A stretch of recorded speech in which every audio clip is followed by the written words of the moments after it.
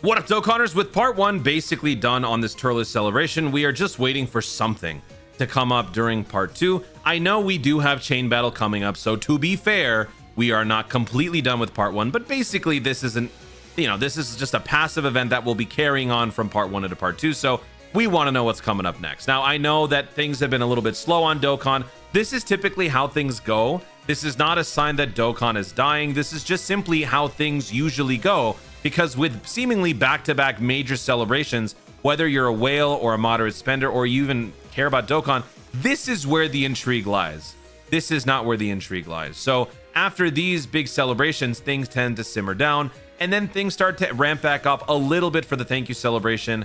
And then as we get closer to the holidays, things start to pick back up again, because then we get closer to JP's anniversary. And with JP's anniversary now seemingly going to eventually become globals as well, there's a little bit more intrigue for that. So that is where people should be focusing. So right now, because, people aren't as active in the game, it doesn't mean that the game is dying. It just means that people are resting, recovering, hibernating until things pick back up. When is this snooze fest going to be dropping? Well, this unit's going to be dropping most likely on the 19th, which is basically 2 weeks after the start of part 1, which is typically the golden rule. So for those of you who are new to the scene, how are you able to predict when these different celebrations drop tune? It's simple. Every celebration is essentially 2 weeks, give or take a day or two. Sometimes it could be 2 weeks on the dot. Sometimes it could be 2 weeks in a day. Sometimes it could be 1 or 2 days less than 2 weeks, but more often than not, it is basically averaging out to 2 weeks. So it even shows in the login, or not the login, but in the campaign details here, it shows when exactly this will be ending. So from the 4th at 5 p.m., which is my reset in my time zone, on your time zone, it'll show you exactly what it is. Until the 19th at 4:59, which is 1 minute before reset, that is when part 1 will continue. After this 1 minute is up and we go into 5 p.m. on October 19th, that is when part 2 starts. And that is when, I think that very night, that will be when the part 2 banner releases for Goku. So also one thing to sort of internalize if you guys are new to this, when it comes to a unit's release, that's day 0, right? That's the day that the unit comes out. The first day prior, so -1, the first day before, that's when we get the data download typically. And then 2 days before the banner's release, which is a day earlier than the data download, we get the Twitter animations, the Twitter reveal. So for the part 2 LR Spirit Bomb Goku, when can we expect the animations? We can probably expect it sometime around October 17th, give or take. Could it happen at that date? Yes. Could it also not happen on that date? Yes. Dokkan has proven that it is on drugs, and it likes to do things very unpredictably so. So if I'm wrong, that's not me, that's Dokkan. It is a little bit me, but it's mainly Dokkan. So looking back at the last couple of years, let's see how this pattern has held.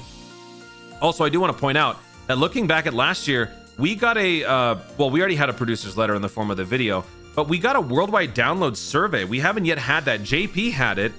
Did Global get one? I don't think Global got one yet. So I'm actually thinking that by the time we get closer to part 2, or maybe when we actually get to part 2, we'll get that worldwide survey.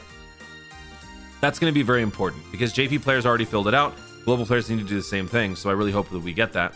But this is the breakdown for last year. This is what we had last year, October-ish 2022. And then looking at this, October 16th was when we got the part 2 banner, which is a big surprise considering that part 1 started on October 4th. So this was actually a major cluster F for global players because in the span of 1 month, we had 4 major banners. 4. Now, just remember what I told you at the beginning of this video. Every 2 weeks is when we go from part 1 to part 2 or so on and so forth. So to sit here and say that in 3 weeks span, or basically 1 month, we had 4 banners, that's kind of insane. Pan started things out last year on October 4th. That went for 15 days, which is basically 2 weeks. But before the 15 days were up, we then got a premature second banner, the part 2 banner, for the Peppy Gals. So this dropped on the 17th, or basically the 16th. And then 3 days after that, we got the Halloween banner because let's not forget, Halloween is coming up.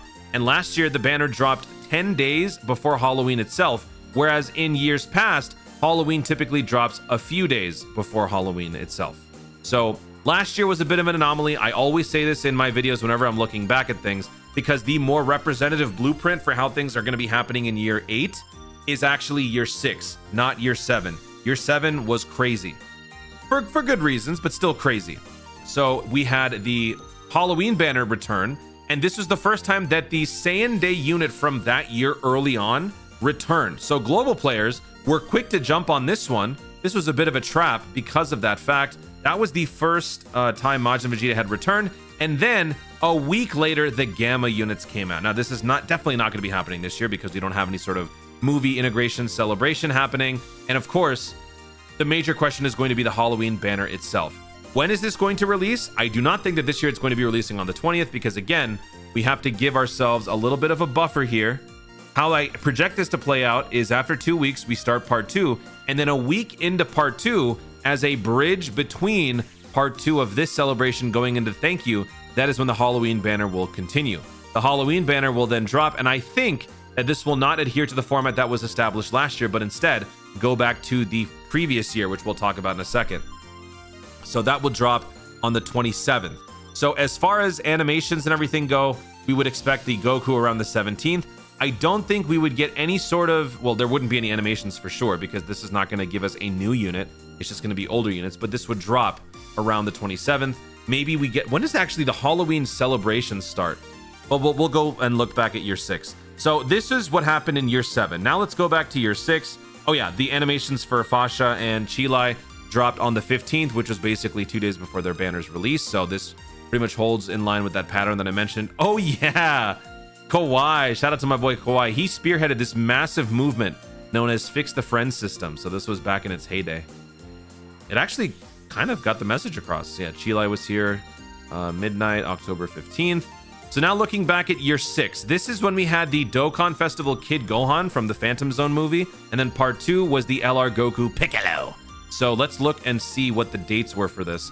So the celebration for part 2, actually for Halloween in year 6, was October 20th. So basically when part 2 started for the LR, that's when part 2 started. Well, that's when the Halloween started. Let me actually find the part 2 details here. Part 2. Oh, actually, we might just have to go back to part 1 and look for it.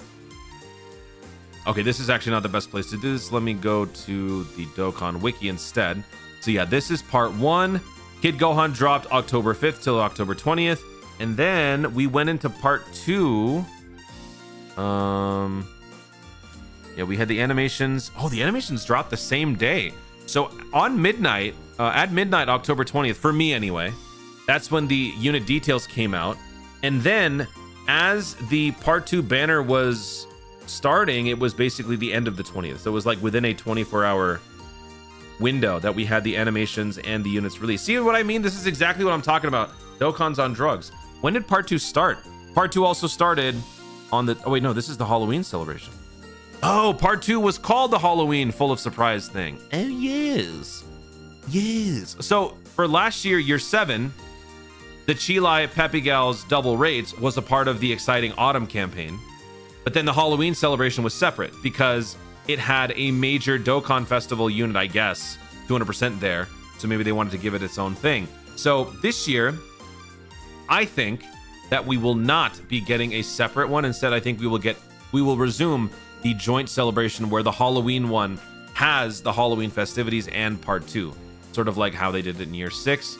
So Full of Surprises will get this same, this is what they always call it, Full of Surprises. That's where the Goku Piccolo showed up. And then a week later, they got that random hodgepodge of Dokkan Festival Halloween banner. Now, this is a couple years old, mind you, but still, this is a pretty lame looking banner when you are a veteran Dokkaner looking at this. If you're brand new, this could be very enticing because you may not know better. And I will say that Tech Ultimate Gohan, in my opinion, is still one of the best starting units to have, just in general. He's a very reliable unit. But still, I think we're going to get something more akin to this. I do not think that the God Goku is going to come back. I think with the God Goku now being set to drop with the androids, and with the androids, in my opinion, still being set for the early winter slot, I think after we finish the thank you celebration, after we finish the Dragon Ball Hero celebration, and all of the Halloween stuff, that is when we're going to go into the early holiday season, being able to pick up the God Goku with coins, and then the 8-year anniversary LRs with coins soon after. That's how I think this is going to play out. Of course, I could be wrong, which has happened many times. So if you still think that Halloween is going to give us the God Goku, feel free to think that. I just don't think that we're going to be getting the year 7 format. We haven't for other things this year. Based on how it happened in year 7, it didn't play out the same way. So I think once again for Halloween, we will be going back to this one. And I think that this would be better because I don't want there to be another banner that drops that is enticing players to spend more stones, because we still don't know how the whole full synchro thing is going to play out. Don't forget, more important than anything else that I mentioned in this video is that eventually Global and JP are going to be in full synchro. Whenever that happens, that is going to be when you want to be ready to summon at the drop of a hat. Obviously, that's not going to be possible all the time, because that means you're a whale and most of you are not. But being aware and at least having a good buffer's worth of stones to be ready for whatever that is, that's more important. I don't want people to fall victim to a full of surprises stupid Dokkan Festival banner here, or, you know, summoning on the Spirit Bomb. You know what? This is also going to be a bummer. This is going to be the first time that they drop that new pity system. So we don't know exactly how it's going to work. We know that there is going to be a pity system implemented on this Goku banner. There's also going to be the new update where I think for the first 7 rounds, every 3 multis, you get a guaranteed featured SSR summon on the 3rd multi or something like that.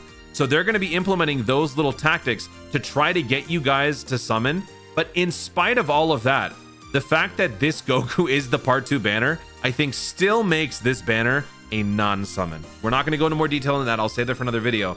But, you know, there's all of these weird shenanigans that are going to start taking place as we manifest this global JP full synchro. So be on your toes, be ready. Don't fall victim to all these different summons. Instead, just go with the flow, go through all the content and have fun. We're going to have a cool new what if unit coming up during this Halloween. I'm telling you right now, we're going to get it. Last year's Halloween unit was the High Deborah. This guy was not a what if. He actually was straight from Dragon Ball. Although, technically speaking, some people don't consider this canon, which I think is stupid, but whatever. I'm not going to go off on that tangent here. The year prior, I think we did have Hachan and Android 17 as the Halloween unit. That was definitely a what if because we never had that scenario happen. We've also had Grandpa Gohan and Pan together. That could never happen. So, and now, you know, with them very much willing to do what if characters on the grander scale, like a worldwide download celebration and quest mode, who knows what they're going to be giving us for this year's Halloween. That's your subscriber challenge for today's video. As we wrap this up, let me know what is your pick for a cool Halloween what if pair unit. It has to be a pair, not just one unit. It's got to be a pair. So I don't know, Zarbon and Vegeta working together, or Bulma and, I don't know, Demon King Piccolo. I don't know, whatever.